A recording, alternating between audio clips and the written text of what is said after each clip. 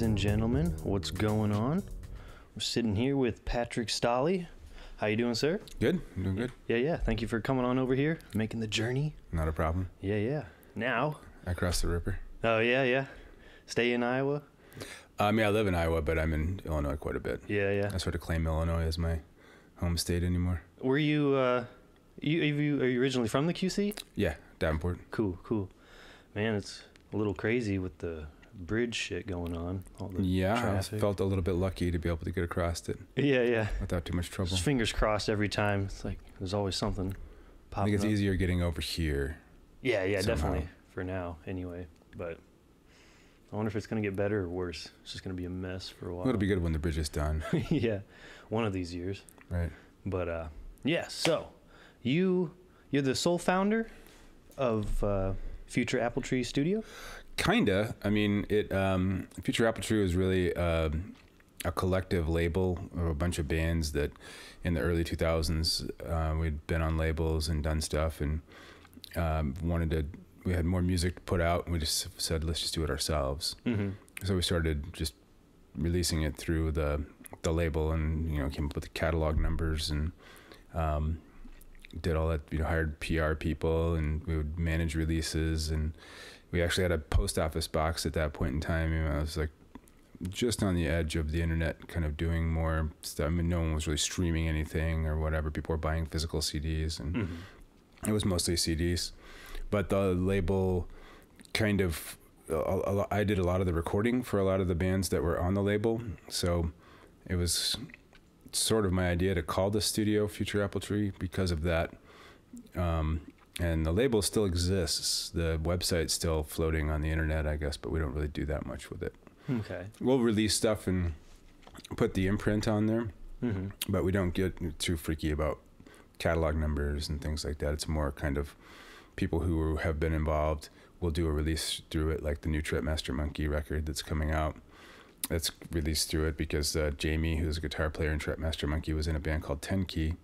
That was originally a Future Apple Tree band, and then Chris, the singer, has a band called Crash that's still current that has released stuff through there. So okay, they did that, and then when the last multiple cat things that I put out, we ended up just using the imprint, just the label, like the logo, and sell it through, put it on the website.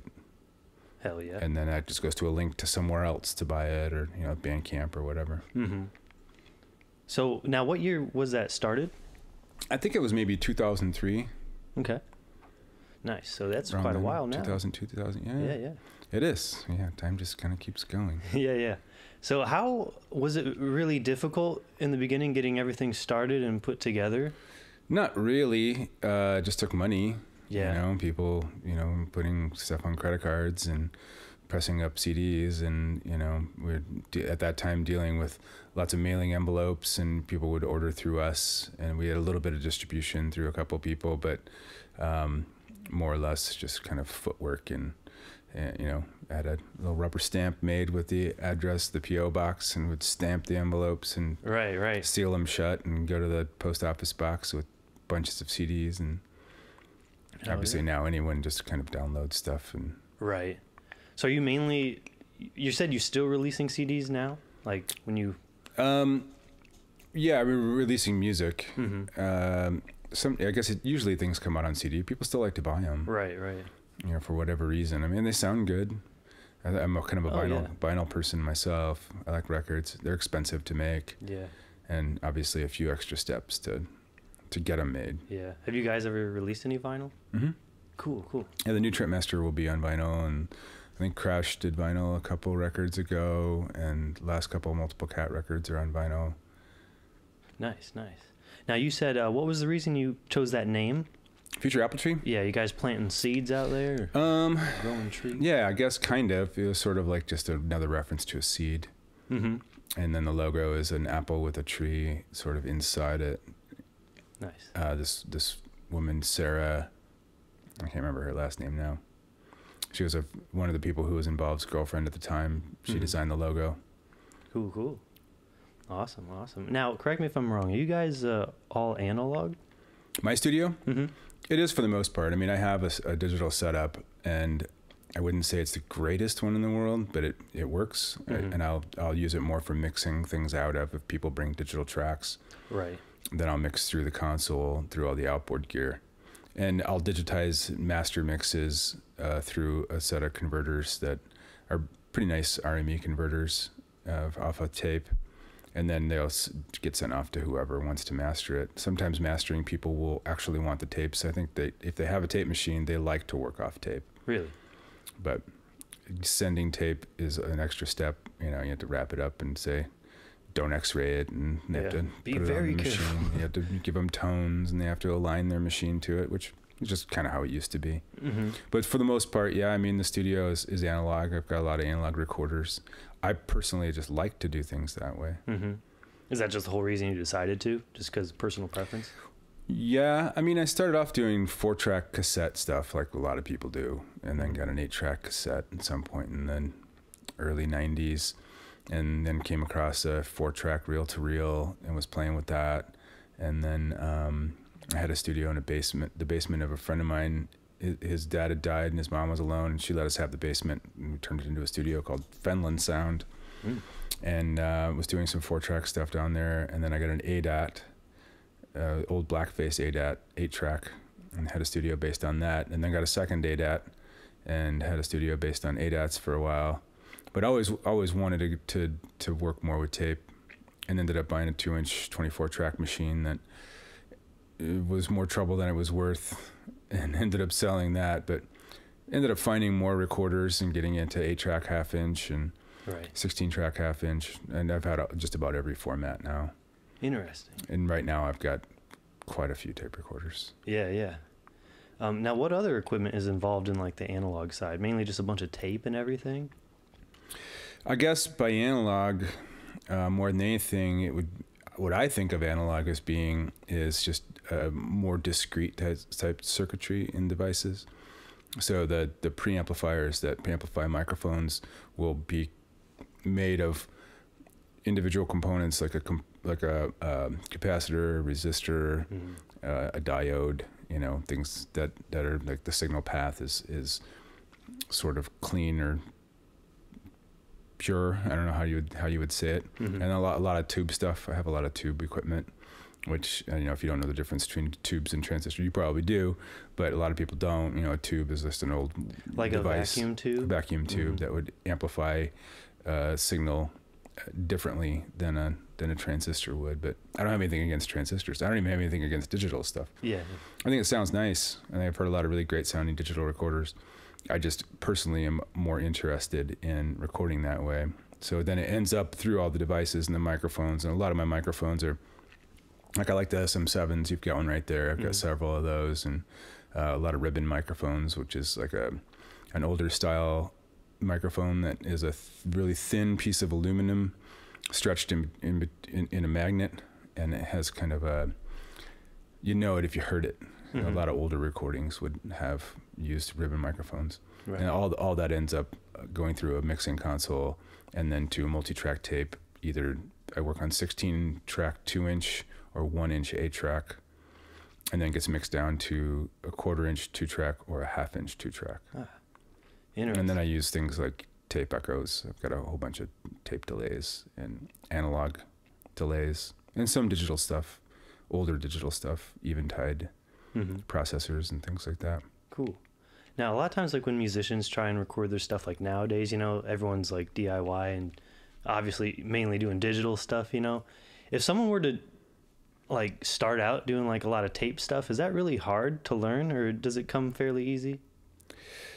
It's probably easier now with the internet. I know you can kind of ask your phone just about any question that you'd ever have, but there's a learning curve for sure. I mean, there's so many things that can kind of go wrong with any machine, any machinery, you know, from threading the tape onto the machine right, to making sure that the heads are clean, to making sure that the tape machine itself is aligned properly, which is sort of like each tape formulation is different. So you have to sort of tell the circuit, you have to kind of manipulate it with screwdrivers and test equipment to optimize it for that tape. Sometimes it's cool if it isn't optimized for that tape. You know, sometimes the effect of having a machine that's not biased or set up right for a certain kind of tape can give a cool sound. Right. Interesting.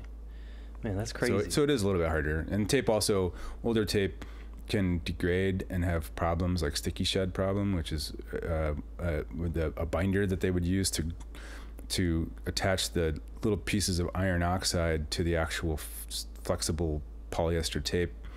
That binder that they used at a certain point in time has failed, and it all comes off in a goo. You know, put it on the machine, and then it'll kind of slow down, and you'll notice that there's all this brown junk on the heads, and it can be kind of a kick in the nuts or whatever to someone just trying to do something cool, and they get so frustrated. But anybody who if you work at it and keep doing it and overcome the issues, you'd probably be pleased. Right. Some people hate it, and that's okay. That's okay. Some people hate it even when their machines are great. They just don't like it. They don't like the sound. Some people are getting fed up over digital too. Problems, learning curve on that. Sometimes. Oh yeah, computers crashing, and things being missing and glitching. Man. Yeah. Now, like if you get that goop, do you run the risk of like damaging your machine too? You have to. No, it's pretty hard to damage the machine. You just have to get the goop off.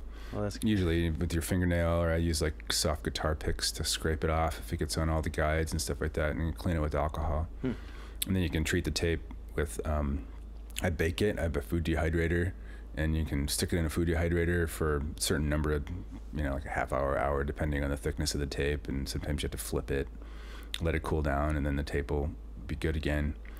But it'll eventually degrade. After a couple of months, it'll start to have the problem again. But there's another process that you can use, this new finish process, which I've never done, but I'm going to. I'm going to set up a couple tape machines to do it. And you take new finish, this car polish, like the same wax that you'd use on a car, and you put it on pads, like cotton pads or something, and you set it up on the heads where the heads would go in the tape machine, and you run the tape machine across this new finish back and forth a couple times. And then you wipe it down. And then supposedly that restores the tape to usable condition forever. Which is pretty cool, because there's a lot of old stock tape that's unusable and kind of expensive, and it can be saved if you take a little time. Yeah. To do that. So now in the digital age, it's still fairly expensive to get tape? It depends on what you think of as expensive. I mean, to me, it's just an expense. A new reel of like 1/4-inch tape that's decent tape might be somewhere between $30 and $50. 1/2-inch tape maybe $75, $80. 1-inch tape $175. 2-inch tape can go up to $300, $350, depending on who you're buying it from and what grade, because they're all different. Like there's super premium, medium, just okay, whatever. Has the price gone up like from in the past when more people were doing like tape stuff, or is it like harder? Like maybe less people are making tape now? I think adjusted for inflation, it might be about the same, but it's just not seen as, it's just seen as maybe an added expense when people are thinking about doing a record. Add $700 to the project, and they're, it's like, oh, that's kind of a chunk of money for a band that's maybe making, $125 at a gig, right, playing on a Friday night opening for so-and-so, and, everybody's just working and trying to pay their bills. I usually will end up renting tape or letting people use tape, and I just say, if you want to buy this tape from me, you can, but if you don't, in a few months I might tape over it, tape another project, and you can tape on it over and over and over again. You just, unless something damages the tape or whatever, you can basically use it for as long as possible. A long time. You can tape over tape quite a few times. We got some like super old reels in your... Do I have any? Yeah. I've got like quite a few.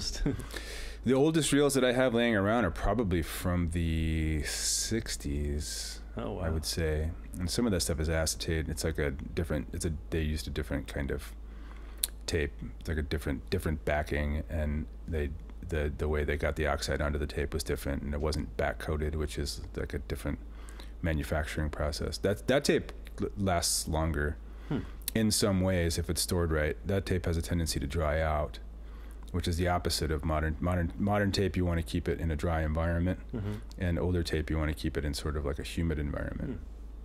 You need a room with a dehumidifier, and then one that's like a humidor or something. Yep. Yeah. That's crazy. Now, like the equipment itself that holds the tape and everything like that, all this different equipment you use, has that like become like rare, like ooh, vintage, like gone up in price kind of thing too? It depends on what it is, but yeah. Yeah. Sometimes some machines are not that valuable, and some machines are really, really valuable. Right now, there's a kind of a resurgence in analog tape with sort of audio files that they'll do these. They want 2-track 1/4-inch tape, so they take it's a 1/4-inch tape and divides it into 2 channels, left and right, going in one direction. And they'll take a master source, like a really, really well done digital remaster of a certain album, and it'll be something like Steely Dan Asia. You know, it's like a record that everybody, or Pink Floyd, Dark Side of the Moon, or something like that. And they'll do these transfers to the tape and using all this really nice equipment, and it's usually like side A is on one reel and side B is on another reel, and they cost a lot of money. They're like $400 or anywhere from $300 to $600 for them, and then people will listen to them at home in their super hi-fi setups with their tape machine, you know. And some people like to bypass all of the circuitry of the tape machine itself, except for just the motors. They just use it as sort of like a way to spin the tape across the heads, and then they mod the machine to get a feed straight off the playback head, and they have separate preamps. They're like super high-end audiophile preamps just for listening to that. And I would guess that it sounds really, really, really good. The people that are doing it are probably people who have a bunch of extra money, and can sit around and just analyze probably different kinds of wire and stuff like that too. You know? Yeah. You know, man, that's crazy. And it sounds like you got it down to a science too, and everything. Like there's like a real art to it. There definitely is an art to it, which is what I'm attracted to. Yeah, it's kind of like a photographer still using a dark room and stuff. Right, that's exactly what it is to me. It's different types of film, and then, you know, creative uses of the camera, how you're gonna, you know, adjust your f-stop and your aperture and your. I don't know a lot about taking pictures, but I know that my wife was a photographer for years and years, and we had a bunch of darkroom stuff, and all these different processes that you'd use would affect the way things came out. So working on tape is the same, for better or for worse. Sometimes it ends up being bad. Sometimes I've accidentally recorded over something that we really didn't want to and had to redo it, and then it ended up being something that was good. Right. Or a happy accident. My approach, one of the things I like about the analog approach is these uncontrollable variables. A lot of people want to control everything that's happening, but I think it's better to not be able to. Yeah. It's, you know, sort of the Brian Eno approach. And I remember reading, you know, listening to his music when I was a kid and reading about him, and I read a book about him that some person wrote for some college thing, and he developed these oblique strategies. I don't know if you've ever heard of that. I don't think so. I want to get a deck of these cards. They cost a lot of money. They're, you know, $250 or something, which is a lot for a deck of cards or something. But they're just these cards that you would keep in the studio that are sort of randomizing elements. So when you're working, you would, if at a certain point, you'd pull one of these cards and it would say something like, and I can't remember exactly what they'd say, erase the last take. The last thing you did. So no matter what it was, like you'd be forced to, if you were going to follow the cards, you'd have to do that. And then you would do something, or it'd say, go outside and have a smoke, or some other thing, you know, change the key,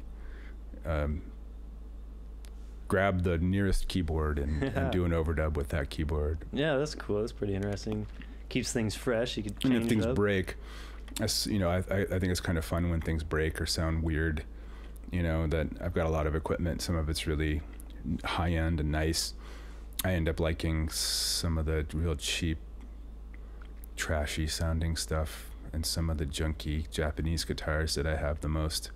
You know, I've got a couple of really nice Gibson basses, and I have this just a piece of junk $40 Japanese Gibson bass copy that was painted by someone with red house paint with a brush. Oh man! But I like that bass. Like I would sell my Gibsons, I would keep that bass. Yeah. It has this certain kind of weird. It's kind of more rare. It is more unique. It is, but it's got some kind of mojo to it that right. Technically is not, you know, great, but has something. Yeah. Yeah, it seems like you like the weird stuff and you like a challenge and everything when it comes to your work. So yeah, that's very cool. I do. I think it's kind of fun. I think it's fun to have strange things happening. Yeah, and more hands-on too, and all this and that. Yeah. Yeah, I mean, I have these Ampex machines. I got into Ampex because, and Ampex is a manufacturer, American manufacturer that made tape machines in the 50s. One of the first companies that did it. And they made a lot of video stuff too, but they adapted the 2-inch videotape transport to audio, and I could go on forever about it. But these machines they're sort of like they're very simple. The ones that I have, which are AG440s, I have an 8-track 1-inch machine, and then a quarter-inch 2-track machine, and then I have a whole bunch of other machines that I need to work on or whatever. But the 8-track is actively being used, and so is the 2-track. They're very simple. They don't have a counter. You don't know where you are on the tape. You know, you have to just kind of like get used to where you might be, or put a piece of tape on the reel and mark with a pen where the song starts and stops. So they're a little bit harder to use, and that can affect the flow of a session, but the sound of them is really, really incredible. Yeah. They just have like a certain, I don't know what it is. The way they made them, they just has this warm kind of, it's not accurate, it's definitely curved, like things aren't, when they come back off the machine, even when they're recording through the machine before you recorded, it does something to the sound. And then when you mix down from this 8-track to this 2-track, it's like another layer of that. Interesting. How old are those? The 8-track is from maybe 73. And then the 2-track that I have is late 60s model, 60 or 69. And it's funny, I got it from Garth Brooks' studio. Oh, really? And a friend of mine who I met through this other tape machine manufacturer, 3M Income, which is 3M, like the company that everybody knows about. For a long time, they made tape machines and tape. And I had a 3M, and I was in this group that, you know, everyone talked about 3Ms or whatever. And then one time I was talking to him about my interest in Ampex. I was like, I got this Ampex 8-track from someone. I didn't really even want it at the time I bought it. It was just kind of like, it was big and heavy, and the guy was like, you buy all this stuff and take this too, because I just got to get it out of my house. And I was like, okay. And then I started playing with it and listening to it, and realized that Ampex machine was the sound that I'd heard on so many different recordings. And I started, like, you know, now you can just on your phone just sit there and just look up records and where it was recorded and the time it was recorded, and look at that studio at that time and be like, oh yeah, that was an Ampex machine. That was an MM1000 or an AG440 or whatever. So I got into these Ampexes, and my friend down in Nashville manages Allentown Sound, which is Garth Brooks' studio. He's like, well, I think we have some of those in the basement. And he's like, you want to come down and get them? And I was like, yeah, that'd be great. So a friend of mine and I jumped in the van, and he had another friend that had some more Ampex stuff. So it was like an Ampex run. I was grabbing all these tape machines that were probably going to get thrown away. Yeah. And Matt, the guy that I got it from, said, I'll have to ask Garth what he wants for him. He's like, he won't want much. I was like, oh, okay, that's cool. So I got there and I got everything, and I was like, so what's the deal? What are you needing? And he said, Garth says, just give us a $50 gift certificate to Taco Bell for the crew to eat lunch. I was like, that's it? Taco Bell, huh? Taco Bell? Yeah. I was like, okay. So I didn't do it then. He's like, not even $50, like specifically Taco Bell. It's a Taco Bell gift certificate. So I came back and I went to the Taco Bell on 30th Street in Rock Island, and I went in and I was like, I need a gift certificate, and they were like, what? Like, nobody buys gift certificates. The only ones they had were Christmas ones with all these little snowmen and stuff on them, and I was like, that'll work.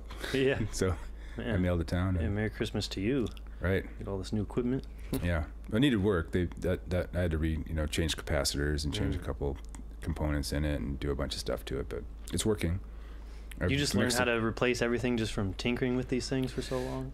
Pretty much. Yeah. I mean, at a certain point you have to. I mean, when you have a lot of stuff and it breaks, then you have to fix it, or you have to be at the mercy of someone to help you fix it. And I don't fix everything myself. I know a few people who can fix things really well, and I'll come to a point where I can't do it, or it's just beyond me, and I pass it off to them. And I'm lucky that I have a couple people who are just really, really, really smart.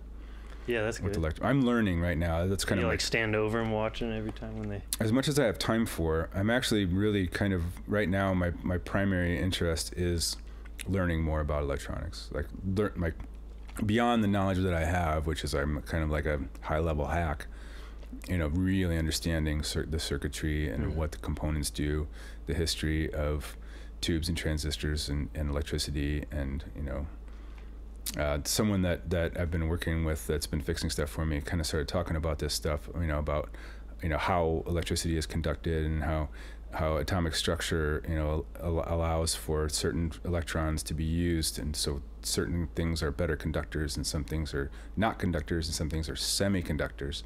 And now all these things start making sense. It's like, oh yeah, a semiconductor, you've heard about a semiconductor a lot. Well, it's a material that will conduct but doesn't want to, but it's useful in circuits because you can use it to amplify signal or to switch electricity. And then all those little things sort of like you zoom out and they go into an artistic realm where the way things are made sort of affect the way they sound, and you can hear the sound that's being made in the studio and then know the sound that the device is going to make and put those things together. Yeah, kind of getting that like scientific background in a sense, so then you can see everything. It comes like full circle, get that broad understanding, I guess. So I mean, there's the whole layers and levels of that, between like what are the lyrics saying, how does this person feel? There's psychology involved in recording, where how you can tell when someone walks in how they're feeling that day. You got to kind of figure out if they're booked the time and they maybe don't want to be there, or they're having a bad day. You got to figure out how to quickly get them into the mode of doing what they're there to do, and then think about what you're trying to do, the sound that they want to make, and then make that sound come out so that they're pleased with it and it fits with everything that's happening. Right. That's really nice. You're very like thoughtful as far as the musicians too, as far as like how they're... I try to be. Yeah, that's good. I'm a musician and played in bands, and I've recorded in studios a lot, and I always sort of enjoyed the studio, but never really got results that I liked that much in the studios I was in when I was doing it. But I think just because of different people's approach. Yeah. And me not being able to describe what I want. Yeah. And maybe it's people who are doing the recordings not knowing why I would want it. Sometimes it's hard to say, I don't want it to sound that nice. I want it to sound this way. Yeah. So is that like just from playing music yourself, is that what made you want to go more hands-on, like recording, having your own recording studio in a sense? Or were you like even interested in it when you were like younger? Like I was interested in recording before I was always interested in music, but I was always interested in recording. My dad, who gave me very few things in my life, my parents were divorced and he was in Oregon in California, and he wasn't around, but gave me a little mono cassette recorder when I was a kid. Just one of those little Radio Shack things. It's kind of a rectangle, and you can talk into it and record things, but I played with that thing forever. And I would do things like, hold it up to the TV and record songs off the TV, or, songs off the radio. I didn't understand that connecting something to a stereo. I would just hold it up to the speaker, the little microphone up to the speaker, and then I could make tapes of songs that I liked and then play the tapes back. They probably sounded horrible. Yeah, me and my buddies, like, we kind of started like that when we were young. We had like some old shitty rectangle, like just little cassette recorder, and that's basically what we did. We just sit it there and just play like some acoustic stuff or whatever, and then you could take two and you could make that and then play it through the speaker and play along. I would do that too, with a boombox and another boombox, record something back when boomboxes had microphones on them. And right. Hell yeah. How old were you when you got that mono? That recorder? Yeah. I was probably 7 or 8 years old, maybe. Cool. Were you into so you were into playing instruments at that time too? I was just getting into playing. I liked music and I wanted to play music. I think I had just like a real cheesy air organ. I don't think, probably was in the trash somewhere in the neighborhood. I don't even remember where it came from. Yeah. It was like you'd plug it in, you hear the fan running, and it would play chords automatically, and then kind of you'd hit the note and it would slowly play this sort of like accordion sounding thing. And I would write little songs on that. And then I wanted to play guitar, and one of my cousins gave me a guitar. I had like 3 strings. It was a piece of junk, and then I didn't add any strings to it. Yeah, I would sit around and play it, and I might have been 11, 12. And then I wanted to play bass, so I got a bass over at Griggs Music, put it on layaway, you know, got money here and there, and eventually got it. What kind of bass was it? Fender Mustang bass. Okay, nice. Red with a white stripes. I should have kept it. I didn't. But it was a cool bass. Had to go find one again. I had no amp for, I think, maybe another year. And I got a cheap little Teisco amp from a friend of mine that got a new trainer amp. So he was like, well, you can have my old Teisco. It's a piece of junk. Yeah. So it started with guitar a bit, and then kind of bass for you? Bass, and then guitar again. Yeah. Then I got more into guitar. Like a nice guitar at some point. I got a decent guitar. Yeah, I had an Ibanez. It was like a double cutaway. It was a Flying Fingers. I don't know if you know what those are. Like a 70s. It's sort of like a Les Paul, kind of like a cross between an SG and a Les Paul. Okay. And I just all I really wanted to do was figure out how to play Rush songs. I was obsessed with Rush. Yeah. When I was a kid, for years, and I got a Rush complete songbook, and I would just look at the little chords. I never played lead. I still can't play lead, but I would look at the chord and I'd figure out, oh yeah, there are arpeggios he's doing, or like based on the chord. So I kind of learned how to play guitar through Rush. Cool. Some people say I look like Geddy Lee. I don't know, Maybe a blonde Geddy Lee. Yeah. Yeah. That's really cool. Do you play anything else, or? Guitar and bass. I can play keyboards. I wouldn't say I'm a keyboard player, but I like synthesizers. I have a lot of synthesizers. Mm-hmm. I have a lot of electric pianos and pianos. I think I currently have 3 acoustic pianos, and I don't know how many synths, 50, 60. Really? But I'll just learn a part. I can play keyboards as long as I need to. I'll learn a part, and then I'll kind of get muscle memory for the part long enough to record it, and then it's gone. Right. That's another thing that can be really valuable. Certain old synthesizers too. Oh yeah. Yeah. I love them. Yeah. Even if it's just for one sound. The last Multiple Cat record that I did, I set out to use as many of my keyboards as I could. One of my friends kind of gave me a hard time. It's like, you don't even play these things. They're just like laying around. And I'm like, I'm gonna. Oh, I play them. I'm gonna take one of these. I'm gonna pull one out, and I'm gonna find the sound for the song, and put it in there somewhere, even if it's just like way underneath something else. Yeah. Utilize all that you have. Mm-hmm. Now, I've never been to your studio, but I've seen like some pictures like online. I know you got like a pretty big room there with all the instruments and stuff. Is that mainly where you record, in the big one room, or do you have like separate booths too? Or? I don't have any separate booths. Cool, yeah. I mean, I've thought about, I kind of insulated all the walls so that the rooms themselves could be used for that, and I've thought about putting patch panels in, but I've never really needed to. Mm-hmm. And I like the idea of people playing together. Ironically, when I do recording, it's almost always overdubbing one thing or another. But when I'm recording someone else's music, I encourage them to play together as much as they can. Mm-hmm. And then since I'm using a lot of ribbon microphones, you can turn them in certain directions, because there's usually a place where they don't pick up. You can kind of strategically place things and move the microphone so that there's not as much bleed. Mm-hmm. I don't really worry about bleed. I worry about phasing a little bit, which is when signals cancel each other out because of the way they're hitting the microphones at certain times. But it's pretty much just in one room. Mm-hmm. And I try not to use headphones. If people really, really want to use them, when they're doing overdubs, they kind of have to. Right. But when they're recording live, I don't have any hard and fast rules where I say you can't do this or you can't do that. I say I think you'd be more comfortable if you just heard each other. Right. Even if they're doing a scratch track, I'll put it through some speakers, and that's how I did all the Day Trotter stuff when Day Trotter was, when I was doing that. Cool. Rather than having headphones, just have it be through monitors, kind of like you do at practice. Were you doing all their live sessions, or? In the first 2 years, I did all the sessions. Okay. Except for there were a few that were done by my friend Brad, and he continued to kind of sporadically do stuff. And then I left full time in 2008. And then started freelancing for them after that. And then Mike Gentry ended up being the full-time engineer after that. Cool. Now, do you get a lot of musicians or bands coming to you specifically, like, oh, I want to do, like, an analog album, basically? Do they want to use your equipment and stuff? Sometimes. It's kind of weird because a lot of people just don't really even understand it.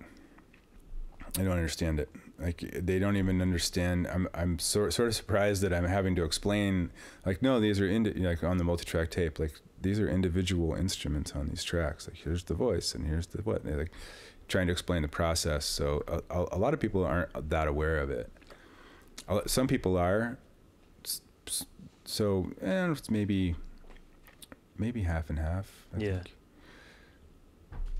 I feel like the equipment that's there and the approach is something that I'm interested in, but I don't know how many other people are interested in it. Mm-hmm. I'm not that busy. I don't try to be. I don't hustle. I'm not like a big social media person, and I could be, but I don't have a strong interest in it. Like I'm on Facebook, I'm on Instagram, but I don't have that feeling. Like I'm not against it, but I don't have that feeling. Like I don't want to have to hustle and promote and whatever. Like booked full time and everything. Yeah, well, if I get booked, I mean, there were times when I was working for Day Trotter where I was so busy I could, barely see straight, and I really hated the studio, and I'm almost afraid of ever hating it again. Yeah, I really like it. Turns into like a job basically. You can burn out quickly. Yeah. Right now I work, anywhere from 3 to 10 days a month in the studio, and that's pretty good. Yeah. I don't mind doing that. I read these books by old engineers because I love all these old records and people, that Ken Scott, who worked with the Beatles, or Phil Brown, who's done all these different recordings, or Jeff Emmerich, another Beatles guy. And they talk about how many they just lived in the studio 60 hours a week. Yeah. They never slept. They just did coke or whatever and kept going. And, right. That stuff fascinates me. I could never do it. I'd burn out. Man, that would be really intense. Yeah, plus my wife wouldn't like it. I mean, she's I've got 2 young kids right now. Right. One older kid who's out of the house, and the building that the studio's in is a building that I own, so I maintain that, and I have my house and other stuff to do. Right. Staying busy and staying all outside. Kinds of different ways. I like to be outside if the weather's good. And being in the studio, it's really depressing. If it's a nice like 78-degree day with just great weather, and you're locked in there for 10 hours, it's pretty depressing. Too bad we can't have an open air studio, but we just can't do it. I've done that. Really? Yeah. Well, not exactly. I've done overdubs outside. Yeah. It's pretty interesting sounding. Really? Just get a lot of like nature sounds or whatever in the background. Well, the one time that really stands out that we did it was when I was recording a Tripmaster Monkey record in the 90s, and we had this whole building. It's called the Slowfish Building. It's downtown in Davenport, and we had access to the whole place. So we just ran all these mic cables up to the roof and did some vocal overdubs on the roof, and I think some percussion or drum overdubs. There's just no acoustic space at all. It's a different sounding thing because it's not like a dead room. It's not like a live room. There wasn't a lot of bleed from other things. It just had this sort of immediate, almost like direct sound. Did you like it a lot? Not enough to keep doing it all the time. Yeah. But it was pretty interesting, and we had a Warner Brothers record budget, so we could afford to screw around and do stuff like that. Nice. It'd be hard to tell a band, hey, let's spend 2 hours trying this. And you might like it or might not like it or whatever, Any other weird things you've tried like that, or odd things? I guess it depends on what you think of as odd. I guess the only thing I would think of as odd maybe would be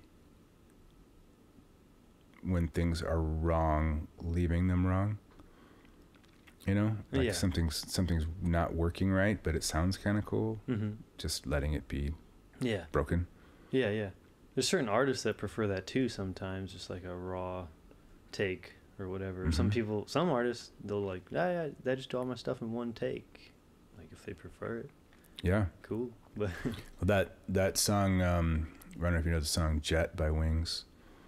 When I read that Jeff Emmerich book, he talked about the tape, and they were doing all these takes over and over of that song. It's a really big radio hit, and the tape was they finally got this take, and all the energy was there, and everything's fantastic. And he's looking at the reels, and he's seeing the oxide, like I was talking about the binder failing. And in this case, it was like something like the oxide that holds the actual signal onto the tape was falling off, like in chunks. And Paul McCartney was like, that's it. That's the take. It's fantastic. And then Jeff Emmerich was like, I don't think we can do that. This is tape is trashed. And he's like, nope, that's it. That's done. So they quickly transferred that to another good tape and then ended up using it. But if you listen to that song Jet and know that, then you can hear this all of a sudden. It's like, oh yeah, this is really trashy sounding. It's got this compressed, kind of thin, strange sound, and things are kind of going out and coming back in, and they try to compensate for it when they were mixing, but it ended up making the song cool, and the energy of the take was there. So it all kind of came together. So when those things happen, I try to just be like, okay, that's cool, we'll go with that. Right, yeah. Something strange is happening, but we're just going to keep moving. Right. I like that, yeah. Things that you don't expect, or whatever. Gives it a new feel, changes it up, keeps it a little fresh. But unplanned. Yeah. Even the same, like I do like some video work sometimes. Sometimes you like kind of storyboard a video or get this idea in your head. And it's like it turned out like you thought it did, like the way you thought you had it planned, but then at the same time it's like completely different, and it's like, it's perfect though. Even though you didn't really necessarily plan all that. But yeah, it's really cool. Who are some of your other big influences as far as music or engineers or anything? Music or engineers? You talking about old stuff? It could be whatever. I mean, I like a lot of different kinds of music, and I have a lot of records, and I've gone through periods of things, I guess, like everybody does, you kind of get into something. I mean, the first band that I can remember being really, really, really obsessed by was Rush. And then after that, U2, which their first 3 albums to me are still some of the best records ever made. And Steve Lillywhite, who did those records, is a really great producer. Like those albums, if you've ever heard them, they sound. I'm shocked now, like how many people totally write off U2, because after that they kind of started doing a lot of cheesy stuff, in my opinion, and this rattle and hum and like this goofy movie, and then Achtung Baby and the BB King stuff, which is like, I don't understand what all that is. But those first 3 records are fantastic. And Steve Lillywhite had these just really great acoustic spaces and these really big drum sounds and really cool delays that would go in if you had the earphones on. My uncle gave me the album War when I was a kid. He was like, oh, you might like this. He gave me The Police and Yada Mandata and The Clash, London Calling, and U2 War. And he was like, you might like these tapes. And I listened to them like driving back from Kansas to home over and over again on a Walkman, and really got into the way those U2 records sound. But then I got into more sort of avant-garde music, maybe in the later 80s, got really into 4AD stuff, which at the time was Cocteau Twins. I was really obsessed with the Cocteau Twins for a while. They're kind of a ethereal, shoegazy sounding band, and other 4AD stuff like Throwing Muses, early music. My friends would always sort of accuse me of being too focused on a certain band or a certain sound. I got into American grunge stuff like Superchunk, like pop grungy stuff, not so much the West Coast stuff, but more like the Merge Records stuff. Pixies and Wire. Wire is a band that is from 70s and 80s and is still putting out records. That has always been one of my favorite bands. Oh, nice. If you ever listen to them very much, they have a lot of different sounds and eras. Like they were a band for 3 records. They broke up, and they went from kind of different punk to, British punk to really avant-garde stuff by their 3rd album, 154, and then they broke up, and then they put out another album called The Ideal Copy in 1987, which a friend of mine gave me on a tape one time and said, you might like this, it kind of sounds like New Order. And I like New Order and Joy Division and the English Manchester stuff. And I got into that Wire record, and to this day it's still one of my favorite records of all time. And this guy named Gareth Jones produced it, and I got to meet Wire for Daytrotter. I recorded them really? Talked to Colin Newman, who's the singer, about them, and he said, oh, that 80s stuff, everybody hates it. And he made a sign. He was like, they think, oh no, keep away from that, it's bad stuff. I was like, not to me. They were doing all this stuff. It's really interesting to hear about, because they had a 24-track tape machine, and they were syncing it up to MIDI devices, and then running all these keyboards and all these effects with SMPTE timecode on the tape machine. And he said it was a nightmare to make this record. And when he said that, I was like, that must be why it's so good. it was so weird and so hard, and they were having to do all these weird little things to make it work. The Wire's a really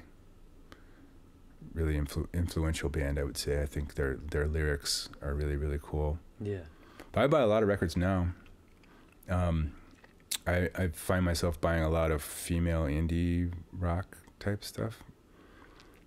I don't know why. I didn't even really notice it till recently. I was like, wait a minute, almost everything I'm listening to is all these like sort of like Australian female singers and doing sort of sugary-ish pop.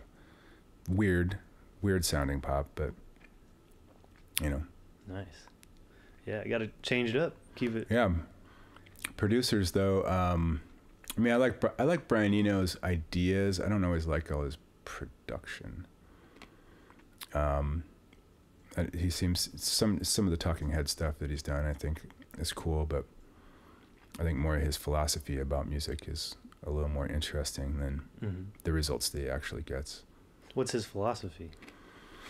Kind of the things I was talking about, that sort of stepping out of the way of the process and trying to be sort of psychological about it, and then approaching not being rigid about equipment, not being, not saying, oh, things have to be perfect, things have to be a certain way, like, and viewing unforeseen limitations as being helpful. Like if a keyboard all of a sudden, he is famous for having a Yamaha DX7 synthesizer that doesn't work. Half of it doesn't work. It continues to use it, and it keeps breaking more, and it keeps using it because the keyboard is sort of saying what it will give you now. You know what I mean? Like the equipment's sort of saying, here's what I'll do. This is our relationship.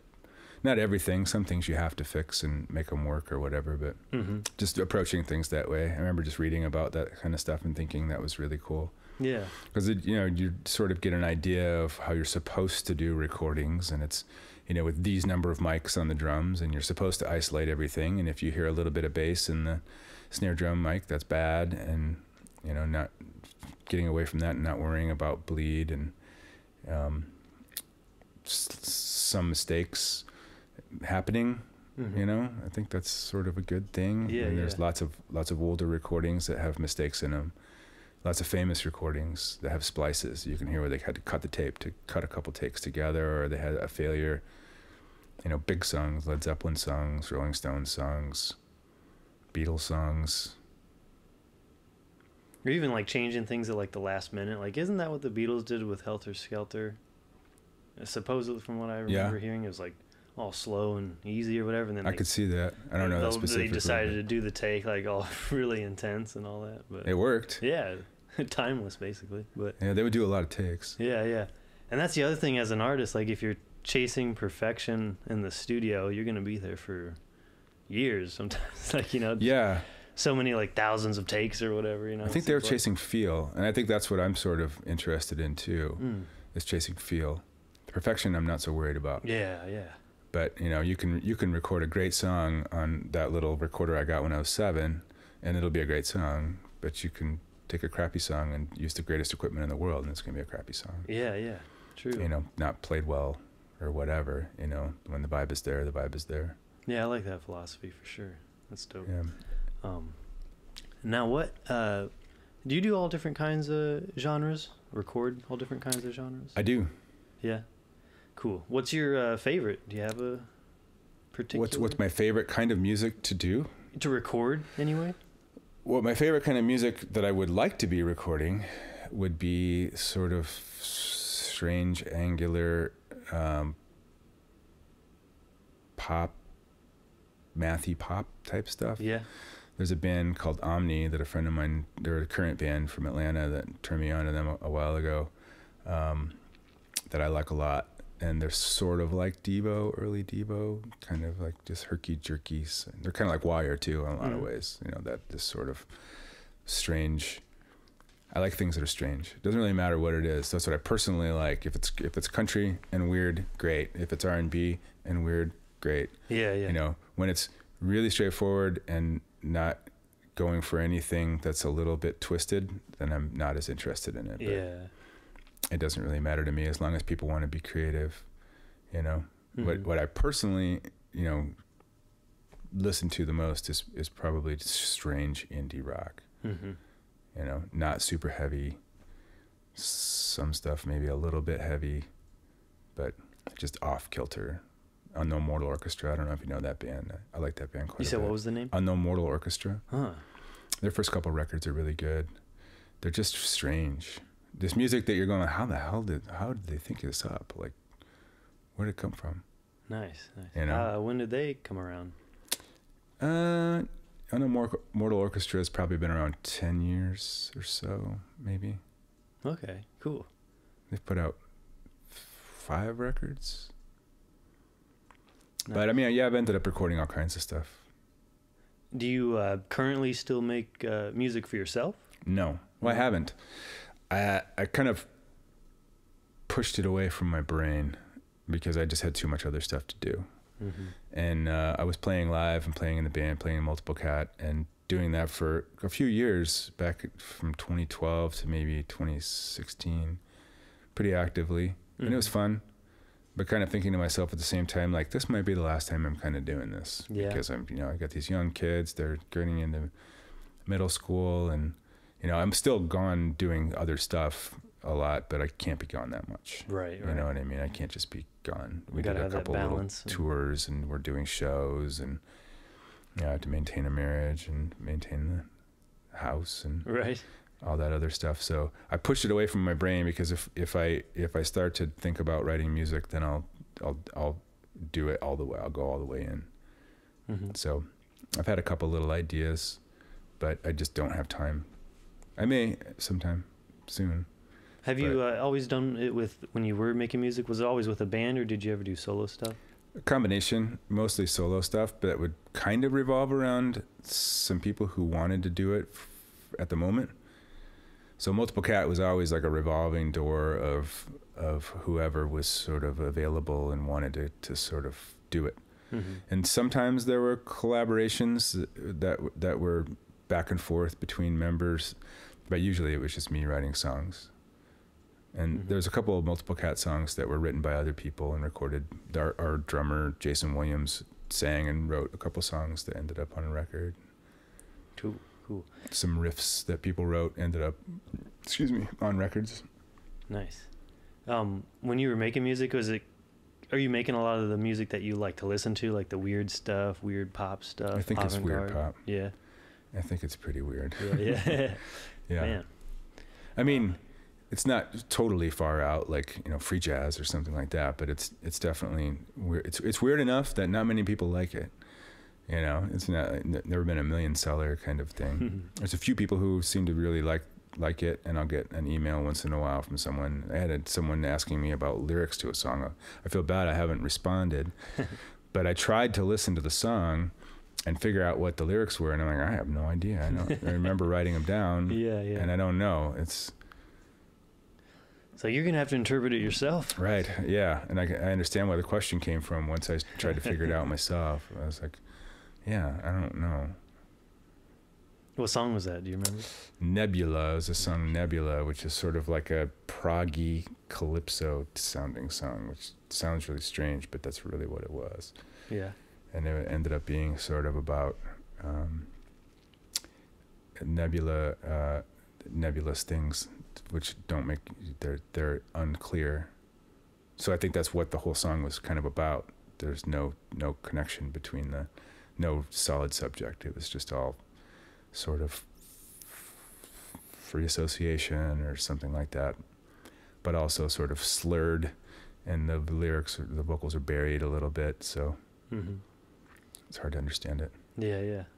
So you said you guys do, like, you release CDs and, like, you've done vinyl. Did you do any cassettes ever, or? No, but I want to. Yeah. Well, no, we did tapes. The first Multiple Cat stuff was on cassettes that I dubbed myself.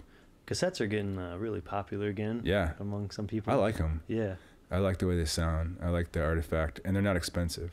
Yeah. If you can't afford vinyl, I would do tape. Yeah.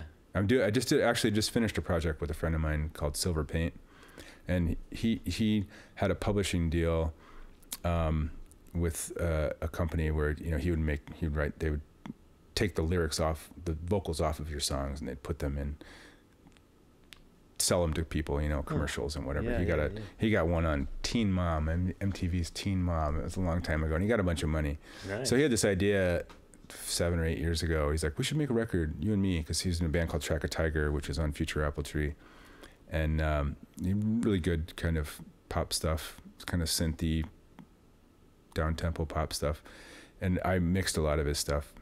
So we wanted to make this record together, where he kind of wrote most of the ideas, and then I wrote the lyrics, and I tried to sound like someone else. Like I was trying to sing like Bowie, and I was trying to sing like another person, like pretend I was somebody else. That was our goal. And then, but the whole point was that we'd take these vocals off, and then he'd try to sell the music to this publishing place, and maybe we'd make some money. But they didn't want it, so we never made any money, and we kind of shelved it.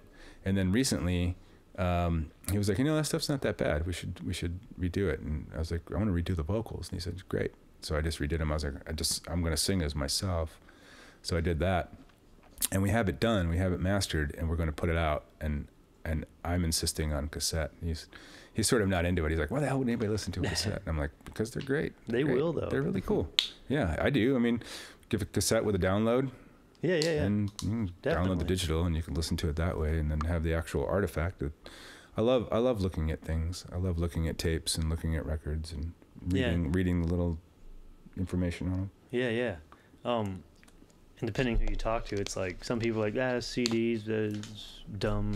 But then, you know, they want like vinyl or something like cassette too. Yeah, because it's like cool now. You know, the vintage thing kind of coming back a bit. Well, it has a sound. Yeah. I mean, that tape is really thin. It's like, you know, an 1/8 inch thick or wide and very thin. There's not a lot of material on it, and it's moving really slow. It's like 1 7/8 zips, which is like, if you look at the reels, they're not going very fast. So the faster the tape goes, the wider it is, and the thicker it is, the higher fi it is. Okay. So it's pretty amazing that they're able to make tapes sound as good as they do. Yeah. But they still kind of compress the sound and do something to it. And it kind of has this effect. Oh, that reminds me, you're talking about producers.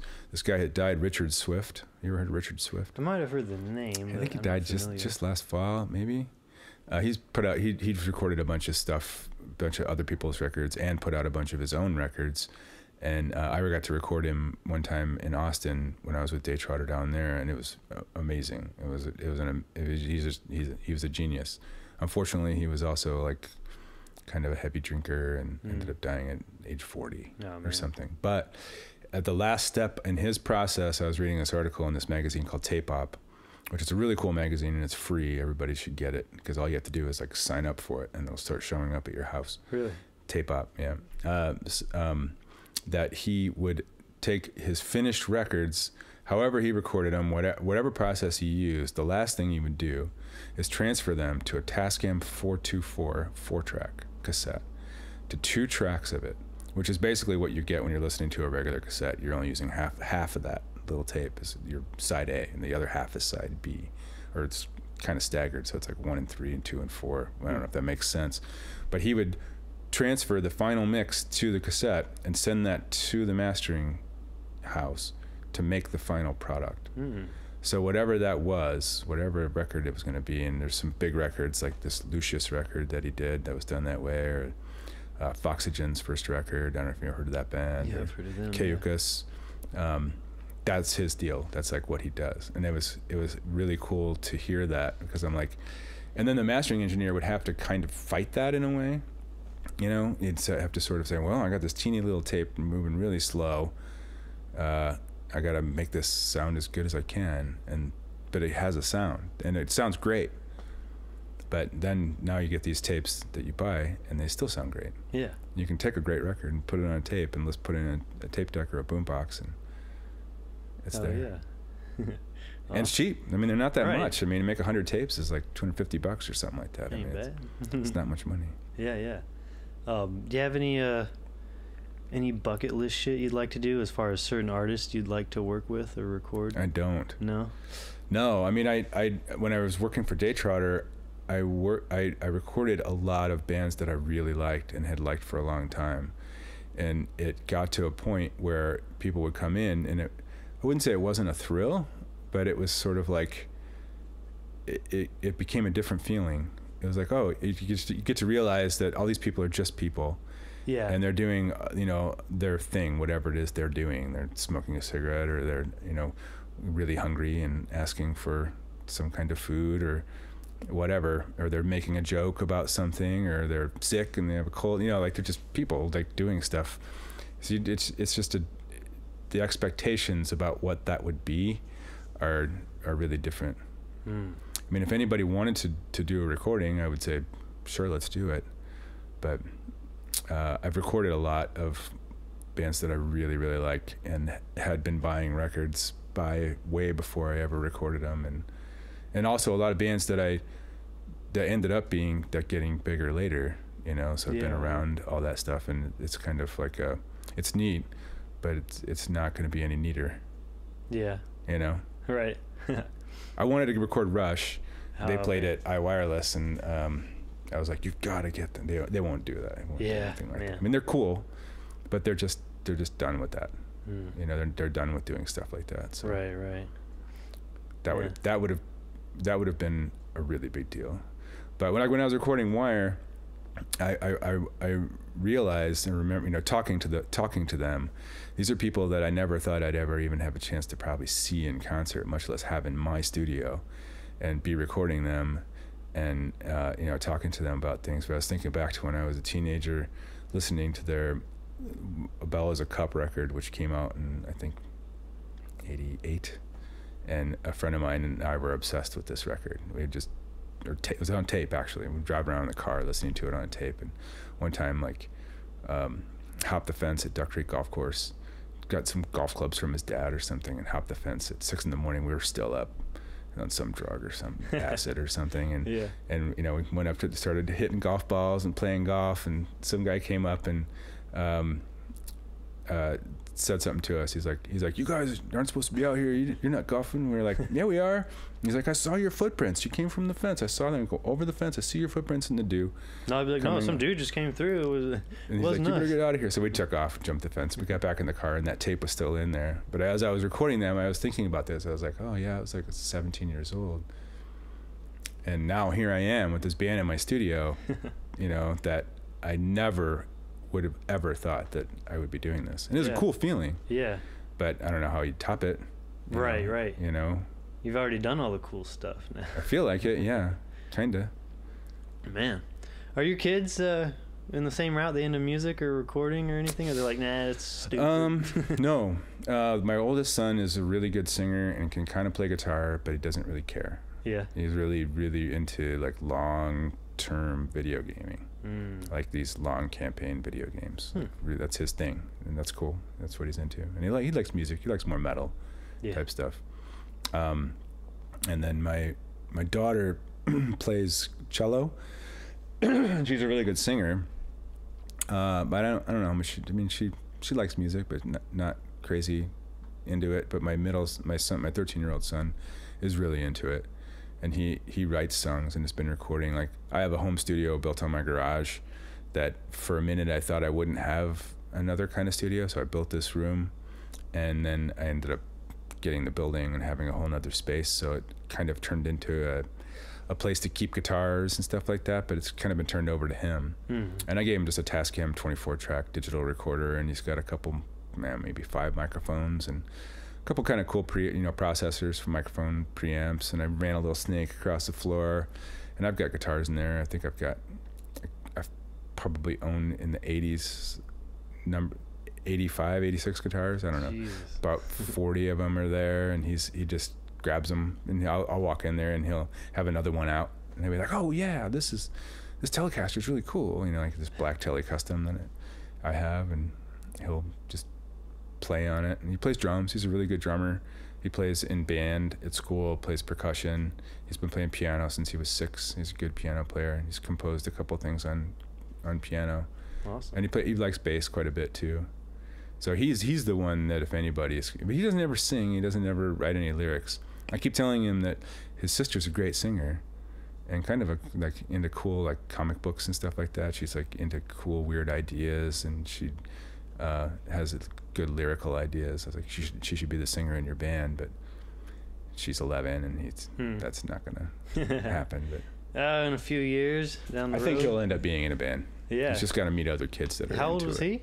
he? He's 13. Okay, yeah, so he's getting right in there. That's awesome to be able to have the opportunity to use all the equipment and all that, you know. Oh yeah. He wants to come down to the big studio and record, and I tell him as soon as he gives me a demo that it's a finished song with lyrics and everything, then we can do that. Nice. But he won't do the lyrics. Maybe one of his friends or somebody. I don't know. I have a feeling he might have the lyrics, but just doesn't really want to do it. Yeah. I don't know. One of these days. Man. One of these days. Man, that's crazy, all the instruments you must have. Is guitars what you have the most of? Well, aside from recording devices. Yeah. Yeah. Man. I bet you got guitars that like your kids like, oh, I've never seen these before. Oh yeah, they're all in cases and stuff. Yeah. And I don't have like a crazy, out of this world, 1956 Fender Esquire kind of thing. Like I've got a handful of kind of nicer guitars, but I've got a lot of what I call stinkers, which are, I think they're really cool. There are a lot of Japanese guitars. Like they're nice guitars. I kind of gravitate toward them. Like I like these 70s Yamahas and Taiskos, and they all have just a strange, anything that has a strange sort of sound, or when you play it, it just has a kind of a different quality to it. Yeah. I've had Les Pauls. I think they're nice, but they're almost too easy to play or something. Like they just kind of have this sort of straightforward sound to them. When you plug in some oddball Japanese copy, they have a weird sound. Just a strange. Same with the Japanese amps. They seem to have like weird reverbs. Strange. They'd use strange tubes, weird tubes and weird configurations, and interesting. Yeah. Would you say like the oddball stuff is like your favorite brands basically? Yeah. Or whatever? If I sold everything I have, I would end up with all the weird Japanese stuff in like my Casio keyboards. Yeah. Because I really like just cheesy Casio keyboards. I had I remember when I was little, I got a hold of my grandma had it somehow, like an little old Casio keyboard, trying to play that thing, had like the little beat machine on there and stuff. Man. Is it an SK1? I really don't know. I cannot remember. Those are pretty cool. I don't know what happened to it. I think maybe one of my buddies still has it. Who knows? Get it back. Yeah. They made a bunch of, they're actually analog synthesizers. They have these wood grain. They're even bigger. These 401, 402, 43, 45. They have a really cool sound to them. Yeah. Really cool drum machine kind of things built into them, and weird arpeggiators that, you can change all these settings and it'll play chords in these strange ways. I did have an older, I don't know how old it was, like a old synth kind of organ thing. I think it was a Lowry. Yeah. Yeah, I think that's the name. Yeah. I sold that to a buddy though, but I could probably always go use it if I ever need to, so. Yeah. It's nearby, I guess. But man, that's Those awesome. are fun. Now, what do you think is the future for future Apple Tree Studio? The future for future Apple Tree? Yeah, you're gonna keep doing this till you're 90 years old and. Oh, probably. Yeah. I mean, I don't have any ambition about it. I don't feel like you said, you're not trying to be in there full time. Definitely, you don't want to get burnt out. I'm just doing what I want to do. Yeah. I mean, I'm like I said, I'm pretty interested in electronics. I'm getting more and more interested in electronics and wanting to learn more about, the sort of the more fundamentals of circuitry and stuff like that. Yeah. I like fixing things. I like restoring tape recorders. I really like, and I have a lot of tape recorders that I've accumulated because I've sort of traveled around and kind of grabbed any orphan gear that anybody didn't want at, radio stations and things like that. I had a couple people that I knew that worked at radio stations and kind of discovered that they sort of all have closets or basements of stuff that they just don't have time to even throw away.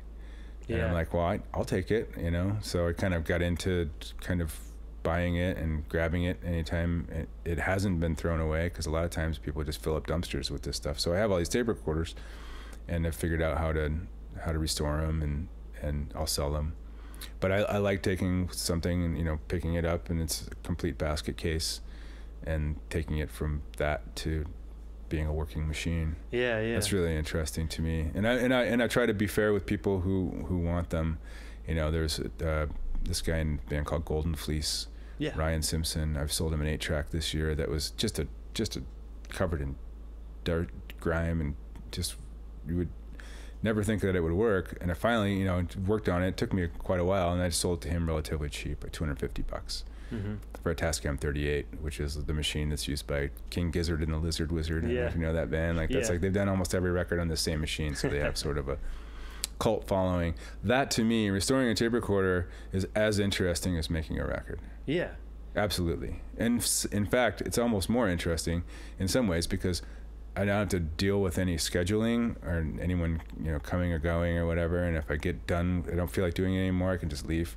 Yeah, there you go. I can just be like, oh, I'm gonna go get lunch, or I'm gonna go home, or I'm gonna just go do something else. Just being free, doing your own thing. Yeah, and taking devices that don't work and figuring out how they work is really fun. There's something about that, like with all kinds of things. It's like someone who wants to restore an old car, you know? Right. Taking something broken. I used to do that too. Really?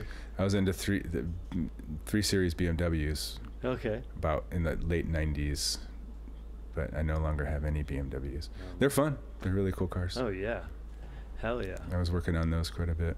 Man, that's awesome. So the future, I don't know. I'll always have some kind of studio set up. And then if you get too old, maybe the kids will take over one of these days or something. Yeah, like, it's possible that my son Peter would maybe be interested, but I don't know. We'll see. Yeah, I mean, even once they get older, they might have more of a realization, like, wow, this is really crazy. He's got all this equipment and all this stuff. It's like amazing, you know, pretty much. Like, yeah, I think Peter already thinks that. Yeah. Yes. But I mean, I like to do other stuff too. I have a sailboat. I've been sailing for about 20 years. Wow. And I keep it up at Lake McBride in Solon. And we just had a boat that I bought last fall that I kind of fixed up this spring and took it up there, and I've been sailing it. Awesome. So the future for me is I want the more nice weather. Yeah. In the future, I want to do more sailing and being outside. Yeah. You ever think you'd leave the QC, go somewhere south where it's always I would never go nice? south. No? If I ever went anywhere, and I've thought about this, I'd probably go to Wisconsin. Like, yeah. Maybe Madison area or maybe La Crosse area. Yeah, I got a good friend of mine up in Madison. Yeah, it's great. Madison's a cool town. Yeah. Or the Northeast. My brother-in-law is from out there, and we go out there every other year to go to their cabin.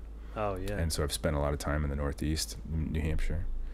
And I could live out in New Hampshire. Right. But probably won't. I've never really thought about leaving. It's for a minute after I was divorced in the late 90s, and I thought about moving, to Atlanta because a friend of mine lived there, and I went there and I liked it a lot, but it didn't last very long. Thinking about it, I had a young son, and I was like, I shouldn't leave. But I've always liked I like the Quad Cities. Yeah, it is great. I don't know if I'd move any farther north on this planet. I don't like the winter that much. Yeah, me either. I'm too skinny for it. Yeah, I don't have that problem. Yeah. But the Southwest Wisconsin and the Driftless area, I think, is really cool. Yeah. I would never go to like Minneapolis or anywhere that far. Yeah. Out on the plains or whatever. But I think I need to go to the desert or something. I don't know. Yeah, that could be interesting. I've never really been attracted to the Southwest or the West Coast. I've been to the South quite a bit. I don't think I'd ever really want to go. I don't want to go to California. It's too expensive and overrated and all that. Yeah. Well, there's a lot there, but it is expensive. Yeah. But so with recording, like, I mean, obviously instruments, and you got synthesizers and stuff. Have you ever recorded like anything more like digital electronic type of music or instruments like that? Professionally? Yeah, or just for hobbies, I guess. Like, not much. I have personally. I personally like a lot of electronic music. Yeah. One thing I have that I think is interesting is kind of like it's a weird device. It's like a blend between like some new and old school stuff. It's a Korg Electribe. Oh yeah, I have an Electribe. Yeah, yeah. Is it one of the original ones or like? Yeah, it's black. Okay, yeah. I don't know. There's so many versions of Electribes. I don't even know. Yeah, it might have been one of the first ones. I got the one that's like, it's like a big square rectangle, like blue one. Mine's black and gray. Okay, yeah.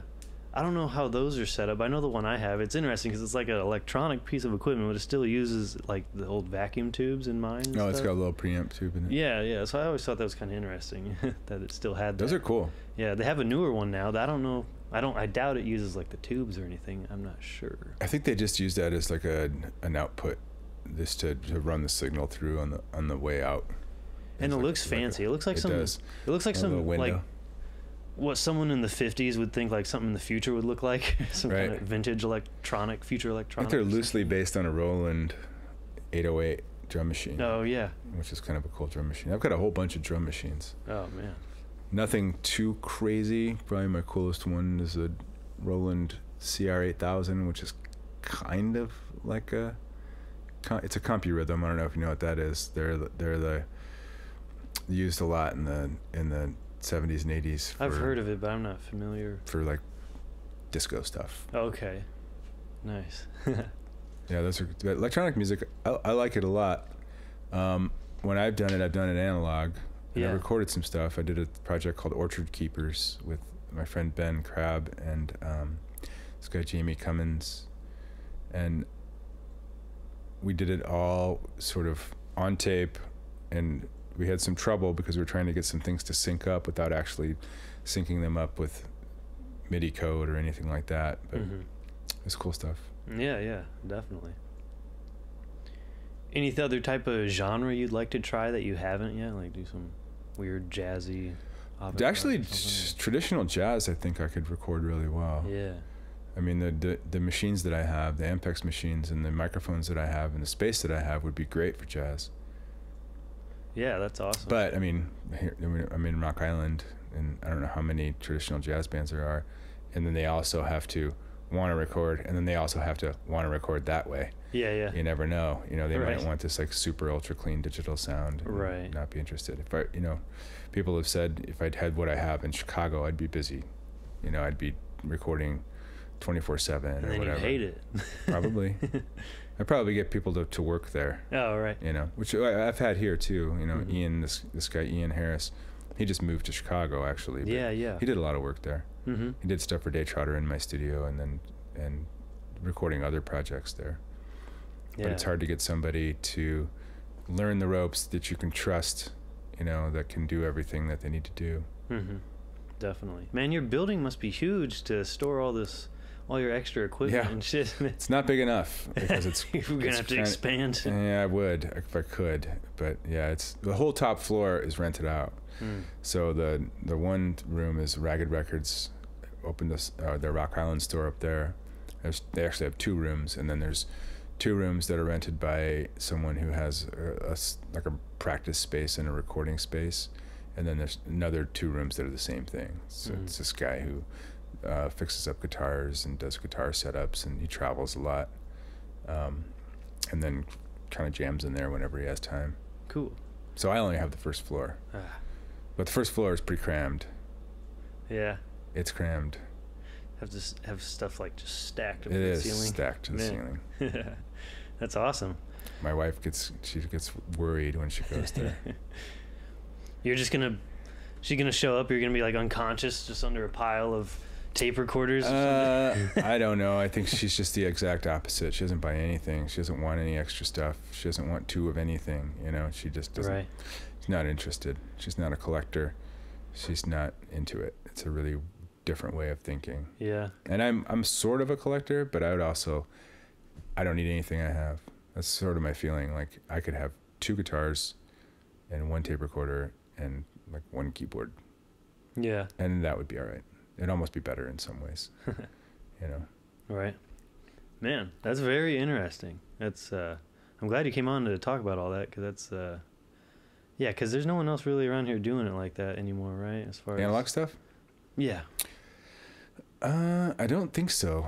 I mean, there's a studio in Solon that is relatively new that they bought this entire studio from New York called the Magic Shop, and they moved it and they built a place called the Magic Barn, and I've never been there, but they have a lot of really nice equipment, a lot of really nice analog equipment. I don't know what their approach or philosophy is to recording, but it's not that far off.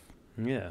From that, but yeah, probably the nearest place that would be like that would be in Chicago. Right. Yeah, that's awesome. But yeah, well, thank you for coming on. Sure. Yeah, it was a great talk. Has it been an hour? Oh man, like 120. Really? Yeah. I didn't even know that. It flies by. Yeah, I guess it did. Now, if anyone wants to check out your stuff, you say you do have a website if they want to go. Yeah, there's futureappletree.com, which is the label, and that's just like a kind of a history, and there's a little shop on there.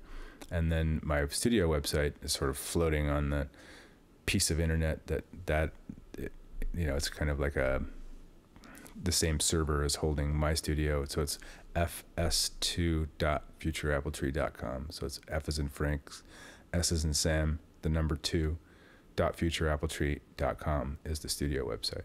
Cool. But then the main website is just futureappletree.com. I don't think that there's a link to the studio on there, but maybe. And honestly, I my computer crashed and I lost my editor a while ago, and I haven't updated much of anything on that site for like 3 months. Yeah. So. Now you got the Facebook out, and then say on Instagram. I don't post on there very much. Yeah. All I put on Instagram is my personal Instagram that's all I have is mostly just pictures of tape recorders. Yeah. Oh yeah, they can go browse the collection and That's shit. about all I kind of put on there. Hell yeah. Well, awesome, man. Well, thank you again. Yeah. It's a good talk. We'll see you guys later. Peace.